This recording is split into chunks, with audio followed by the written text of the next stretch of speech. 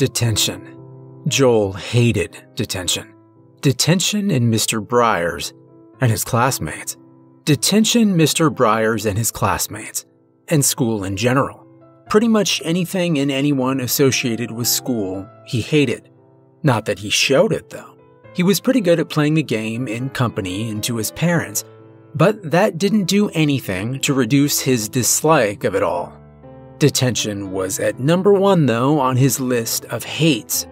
Mr. Briars had picked him out at the end of his final class of the day for some minor infraction, dumping him in an empty classroom with orders to read a book silently, with the added kicker that he couldn't leave until he'd finished it. He hadn't argued. Mr. Briars had it in for him for some reason, always singling him out, always watching him from the corner of his eye. Whatever. Going with the flow seemed the best option to deal with the asshole for the time being. Joel turned the book over in his hands. It was a light, slim book. The cover a garish cartoon picture of various men dressed in green tights and tunics carrying a variety of swords and wooden staffs, except for the one stood in the middle of the group holding a bow and bearing a wide smile on a blonde mustached face beneath a hood. Joel groaned inwardly as he read the title in typical Old English font emblazoned across the top.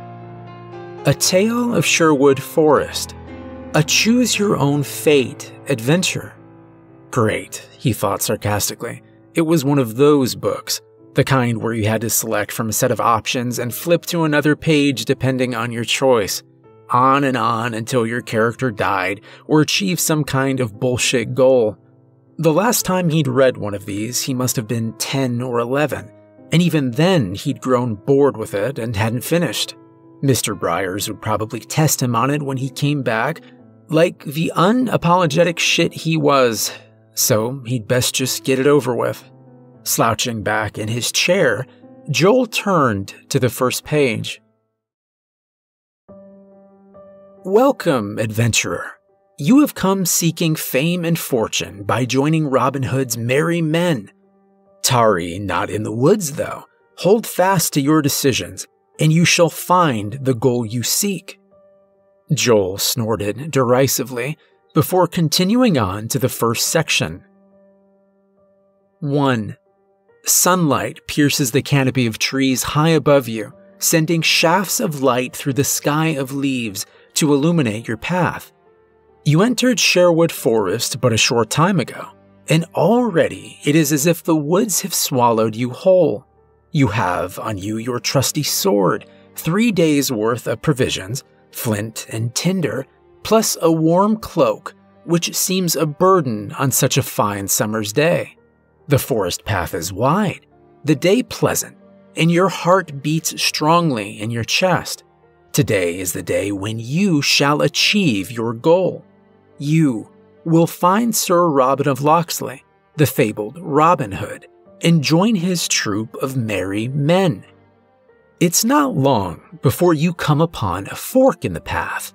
To the left, it curls off toward an area of the forest where a villager told you a small river runs through, but there are plenty of man-made fordings available should you look. To the right, the path is more or less straight, but appears to head into a dark, dense part of the forest, which looks rather foreboding. If you wish to go left toward the river, turn to 8. If you wish to go right down the ominous forest path, turn to 11.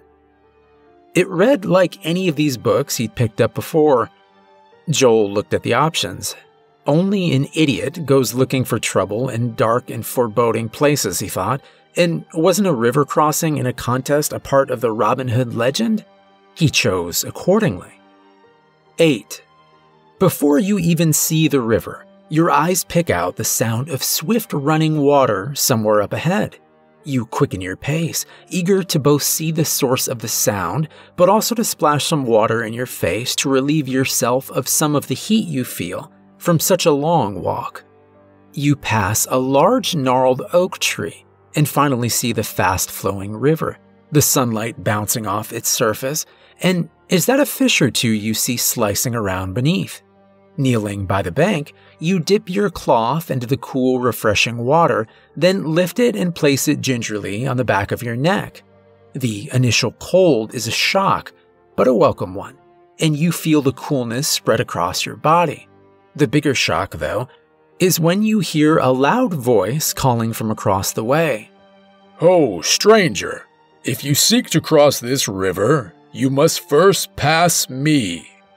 You look up in surprise and see a giant of a man, dressed in a dark brown leather jerkin with hands almost as big as the thick beard upon his rugged face, stood on the opposite bank next to a large log which breasts the river. In his right hand stands a long, thick piece of wood. You recognize it as a quarterstaff, and that he must be none other than Little John himself, one of the fabled merry men you seek. In an instant, you understand his meaning, and looking next to the large log on your side of the bank is another quarterstaff, obviously for the use of travelers such as you. Finally, a chance to prove yourself. Despite your eagerness, however, he does look rather large, and you wonder at your chances. If you wish to fight Little John, turn to 15. If you wish to return the way you came and try the other path, turn to 11. Ha! He knew it. Barely in and he was already dealing with one of the merry men. Joel wanted this over with, so going back wasn't an option. Best to carry on forward and get it done. 15. Eagerly, you sweep the quarterstaff up in your hand and approach the log bridge. As you step on carefully, so does Little John, easily twirling the quarterstaff in his hands. You wonder to yourself how many people have come this way before, only to find themselves swiftly beaten and pushed into the river. That your opponent is confident there is no doubt, but if the stories are true, his naivety is just as strong as his biceps. Should you fight fairly, or trick him somehow? If you still wish to retreat and try the other path, turn to 11. If you wish to fight fairly, turn to 18. If you wish to cheat, turn to 23. Now that was an interesting option, he thought. Again, going back wasn't going to happen. Of the other two choices, though, Joel knew which one he leaned towards. Fighting fairly might be the more honorable way, but to him, the result was always the key factor to his way of thinking. 23. As you approach him, you raise your quarterstaff in what you hope is a defensive position. He smiles good-humoredly, rolls his shoulders to loosen himself up, winks, and quickly raises his staff for an almighty blow. As his staff reaches its peak, you pretend to look past him and shout, "Bear!" His head whips round to check, instantly forgetting about you. You take your chance, raise your staff high, and aim a truly thunderous whack across his skull. Your arms vibrate with the impact, and you think you're going to drop the staff. Nervously, you watch as Little John turns his head back to face you. His face moves quickly, from confusion to anger, and then dazed. He falls to his knees and topples off the log, but is still able in his daze to roughly grab at a protruding broken branch on the underside of the trunk. The cold water returns him partly to his senses, and he slowly grins up at you before speaking. "Well done, stranger. Robin has need of men with sense as well as strength. Give me a hand up and I'll take you to him." If you offer him your hand, turn to 26. If you wait for him to climb back up himself, turn to 31. It was a difficult choice, Joel realized. Offering to help him up would put him in a dangerous position. Off balance, Little John could pull him into the water or anything. Joel could see the way the book was heading, though. Once you bested an opponent in this fairy tale land of good and evil, you always fell back on the honorable option. He thought it was a load of crap, but the answer the book was expecting was obvious at this point. 26. You look down at Little John, bedraggled and wet and being slammed by the river, and offer your hand to help him up. As he reaches up to grasp your hand, though, you instead wrap your offered hand once more around the quarterstaff and drive its end into his face, catching him off guard. You feel the impact resonate up the wood as his nose shatters beneath the blow. He bellows in rage and agony, one hand moving to cover his now bloody face. You quickly strike at his remaining hand, holding onto the branch under the log, and hear the satisfying crack of broken bone. He yells once more and releases his hold, the river quickly drawing him under and away. You watch him struggle for a short while, then throw both quarterstaffs into the water and carry on your way. Turn to 28. Okay, thought Joel. What the hell just happened? He hadn't expected that at all. Thinking about it, though, it made a lot of sense. Who knew what Little John might have tried? His character's response was sensible. He'd lulled his opponent and then acted, removing a potential danger. Joel found himself warming to this book. 28. The path on the other side of the river is barely visible, and so obviously not a commonly used means of moving through Sherwood Forest. Logically, therefore, it must be a route used only by the merry men and Robin Hood himself. Gradually, the path grows narrower, the trees thinner and closer together on each side, until finally the path appears to be a corridor of trees leading to a dead end, but with two large arches with a bowman stood in front of each. They look like twins, an image reinforced by them both speaking at the same time and with the same words as you approach. Greetings, stranger. You have bested Little John, but wisdom is as valuable a skill with weapons in Robin's camp. Behind us lie two ways forward. One leads onto the camp, the other to a hidden pit filled with wooden stakes. You may ask one of us a single question, but beware, one of us will lie and the other tell the truth. Which route do you choose? You try to see any differences in the paths beyond the arches, but they look identical. Your only choices appear to be to ask the bowman or take a chance and pick a route at random. If you take the left arch, turn to 36. If you take the right, turn to 38. If you ask one of the bowmen which archway leads to the camp, turn to 42. If you ask one of the bowmen which archway the other bowman will say leads to the camp, turn to 62. If you use intimidation on the bowman, turn to 49. Now that was a curious last option, Joel thought. The first two random choices didn't appeal, and whilst he was confident in his logic what the right choice was, he was drawn to the last action. It made a lot more sense to him, skipping the need to risk a correct answer against one he could guarantee if approached right. 49. You walk slowly up to one of the bowmen, rubbing your chin thoughtfully as if thinking of an appropriate question. Abruptly, you draw your sword, catching them off guard and grabbing the nearest from behind, placing your blade against his throat before the other can react. The one you are holding trembles beneath your grip, whilst the other watches you nervously, fingering his bow. If you ask the bowman to tell you which arch leads to the camp or you'll kill the one you're holding, turn to 43. If you kill the bowman you are holding immediately, turn to 47. Another interesting set of options. That threats were useful, Joel knew from past experience, but only if the other guy knew you'd carry them out. Carl, in 5th grade, had learned that lesson the hard way. The answer was obvious. 47. Without a flicker of emotion, you draw your sword across the throat of the man you are holding.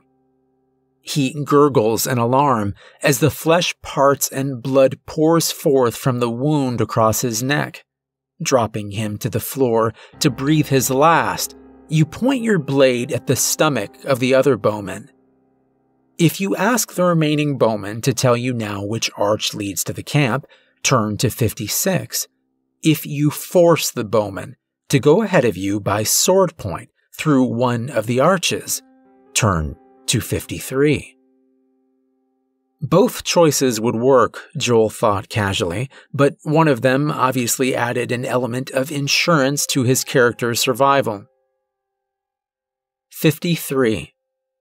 Prodding the remaining bowman with the point of your now bloody sword, you state coldly that what happened to his friend can quite easily happen to him, and that he will now lead you through the correct archway to the camp. Reluctantly, he moves toward the right arch. If you follow the remaining bowman through the arch, turn to 68. If you first run the remaining bowman through with your sword, killing him, turn to 65. Joel was caught at this one. It wasn't as obvious an answer as the last. Keeping the remaining bowman alive added an element of risk if he tried to escape, but then how far did the man's loyalty to Robin Hood and his cause go? Was it so far that he'd even pick the wrong archway, even if it meant risking his own life? Despite the risks, having the captive bowman along gave Joel more options, he realized. 68. The bowman has been stumbling ahead of you forlornly at sword point for a few minutes when you notice his furtive glances back and the slowing of his pace. Prepared, you wait until he makes his move. 10 steps later, he spins and makes a grab for your sword. You efficiently stab him through the stomach, then kick his shuddering body off your blade. As he falls backwards, the earth ahead of you gives way, and his body falls into the trap you had previously been warned about. Skirting the edge, you look down to see his bloody and broken form pierced upon multiple sharpened stakes, one piercing his cheek and exiting his mouth and giving him a permanently shocked expression. Content, he is dead. You make your way back along the path to the 2 arches. You take some time to dig a shallow grave a little way from the arches and bury the bowman you killed earlier, covering the mound with additional loose leaves and sticks. Once happy with your work, you turn and take the left archway. Turn to 22. He'd known he was right to keep him alive. Additional resources were a useful buffer between himself and unpleasant situations, like the friends he'd cultivated at school. As long as they could be controlled or manipulated, they were handy to have around. Those that weren't could be discarded easily enough later on should the need arise. 22. You've been walking along the path for a while now, and decide to take a rest and eat some of your food. Looking around, you find a suitable tree stump and sit down, digging out from your bag half a loaf and a wedge of strong cheese wrapped in linen. You take a large bite of each and wash them down with some water from the skin hanging from your belt. Whilst you are eating, you pull out the letter that lay beside the bread in your bag. Opening it, you read once more the instructions given to you yesterday. Hail and well met. You have come recommended by Prince John himself as a person who can produce results. Most in these parts have heard of the bandit in the woods, the one who calls himself Robin Hood. He calls himself a champion of the people, but in truth, he is nothing more than a common criminal. However, his propaganda amongst the unwashed and uneducated masses has proven impossible to overcome. No one is willing to come forward and provide information on his whereabouts. Therefore, I need you to enter Sherwood Forest and infiltrate his camp. He has broken the rule of law, as have his followers, and they must be treated accordingly. Robin Hood must be executed, and evidence brought back to me of his demise. Deal with the others as you see fit. Succeed, and the rewards will be great. Fail, and they will most likely kill you. Good fortune, the Sheriff of Nottingham. You fold the message back up and ponder what you should do with it whilst you enjoy the remainder of your meal. If found on you, The merry men will treat you harshly. By the same token, it would be useful as evidence of your true siding should you encounter any of the sheriff's men. You also realize, if used correctly, it could be planted as evidence against another within the camp, thus sowing division and discord. If you burn the letter, turn to 78. If you keep the letter, turn to 103. Suddenly, a lot more things made sense to Joel. Sure, the character in the book wanted to join the merry men, but his motives had never been fully spelt out before. The fact he actually worked for the Sheriff of Nottingham appealed to Joel. It was far more interesting to be a manipulative spy than a two-dimensional woodland terrorist. He also liked the idea of keeping the letter. It would be a risk for his character, but he was guessing an option would come up later to plant it in the camp, or Little John might make another appearance, and if he still had the letter in his possession, one of the options given might be to plant it on Little John himself as a means of discrediting him and any accusations he might make against Joel. 103. You carefully place the folded letter back in your bag, stretch your weary muscles, and continue down the path. Gradually, your nose begins to pick out the smells of roasting pig, and your ears the faint crackle of a campfire and the bustle of people. The path you're on twists sharply ahead, and as you follow it round, you suddenly find yourself facing a reasonably sized encampment. Makeshift huts and canopies of thick hide stretch between a rough circle of trees surrounding a large campfire, a boar roasting on the spit above it.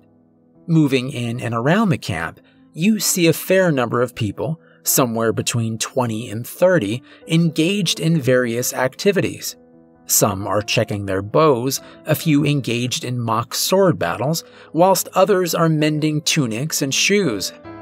Your eyes, though, are drawn to one man sat before the fire, a large hood covering his face, as two people sit either side talking earnestly to him in low whispers. You go to move forward when you feel the sharp point of an arrow tip sticking into the small of your back. Turning your head slightly, you see a stranger with a drawn bow behind you, who then reaches round and removes the sword from your scabbard. He does not speak, but prods you in the back a couple times with the arrow, indicating for you to move. Slowly, you walk forward toward the fire and the hooded man. If you want to try and escape, turn to 92. If you simply continue forward, turn to 79. Why try to escape, thought Joel. His character was where he wanted to be, and he doubted it would end well if his character tried to escape with a drawn bow pressing a sharp arrow into his back. No, now was the time to see how things would play out now that he'd reached his target. 79. As you get closer to the fire, the two men talking to the hooded man notice you and fall silent, turning to look hard-faced at you. The hooded man reaches up slowly and pulls his hood back, turning to face you. His golden hair and mustache would have been enough identification, but the sardonic grin and twinkle in his eyes introduces him far better than any spoken word. The Earl of Locksley, Robin Hood himself. He waves back the man behind you, appraising you for a moment in silence, and then offers his hand. You reach forward and shake it, and he laughs heartily, slapping you on the shoulder. Welcome, friend. To get this far, you must have bested Little John and the twins. This shows you have both strength of character and wisdom, both qualities I look for in my merry men. As you see, we don't live comfortably, but we live well enough. The forest provides whilst we work to topple the sheriff, and behind him, Prince John. Now, as well as robbing the rich, there are other roles in the camp which need to be done.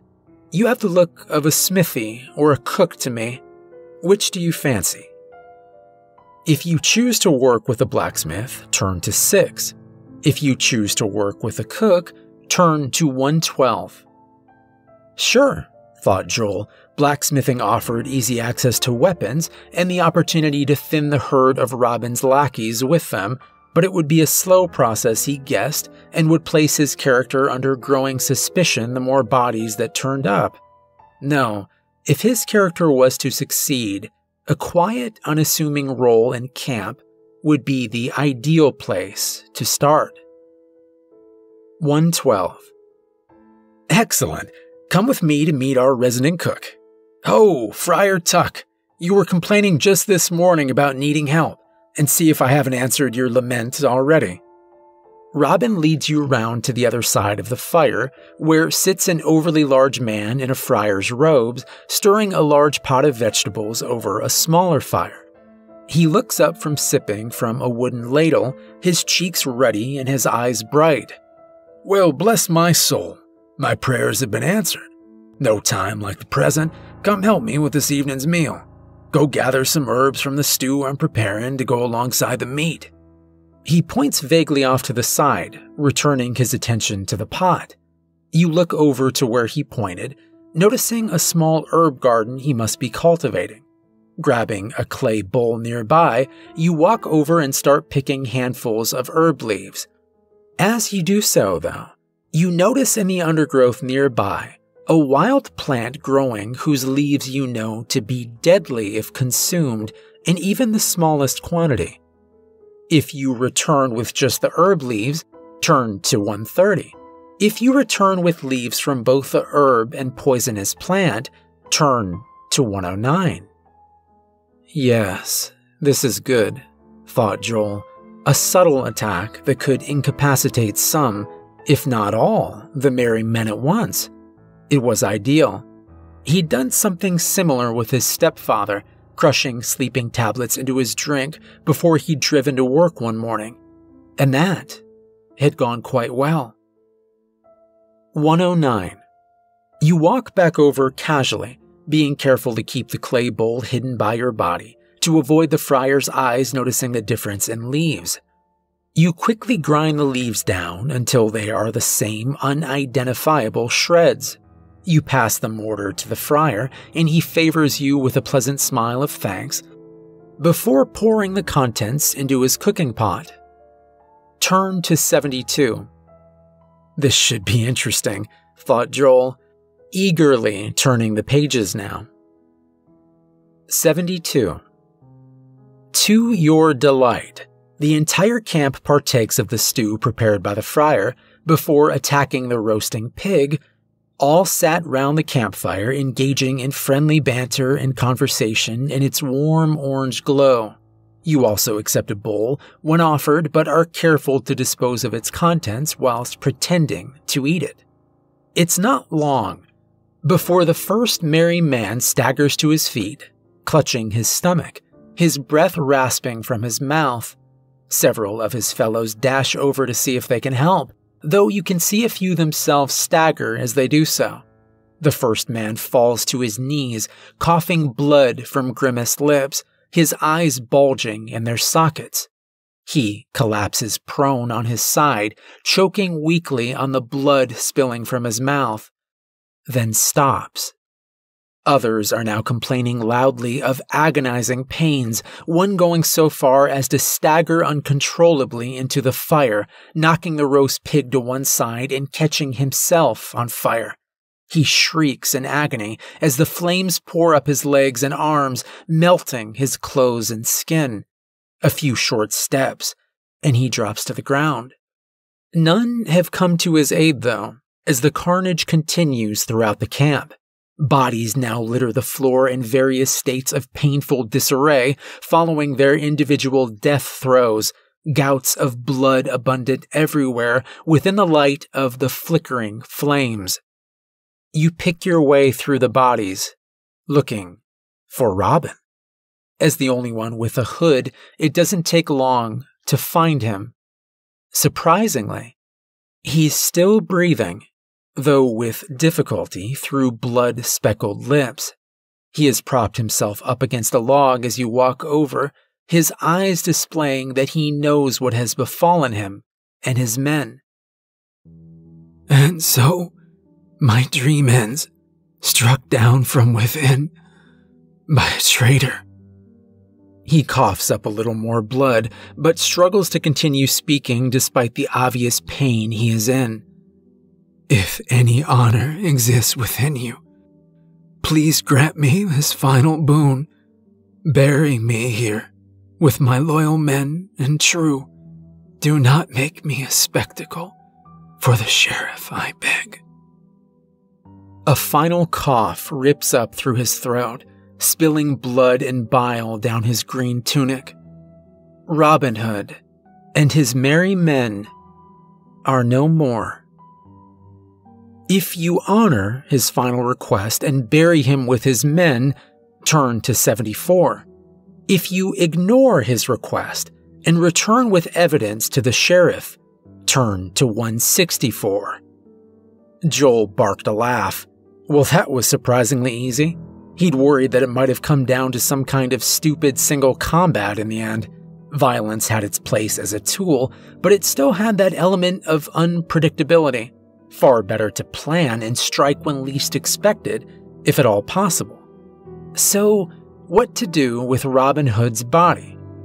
Much like his stepfather's, when he'd idly viewed it lying in state, a corpse was just a corpse. A bag of meat and bones with no rights to farther affect the living with its demands. The only function it had now was if its demise could be of benefit to those still alive. 164.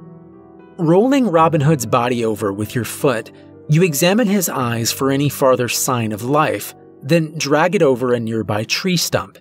After some effort, you prop his body in place, his neck and head now resting on its flat top. You grab a large axe from the blacksmith's hut, rest the blade gently against his neck for aiming, then raise it high above your head and bring it swiftly down. The blade easily cleaves through, blood spurting from the gaping wound as his head rolls down next to the stump. With effort, you rip the hood from his now decapitated body, slumped down against the tree, and wrap his head within it. That done, you take one last look around the camp for any survivors, then pick one of the huts to sleep in till morning.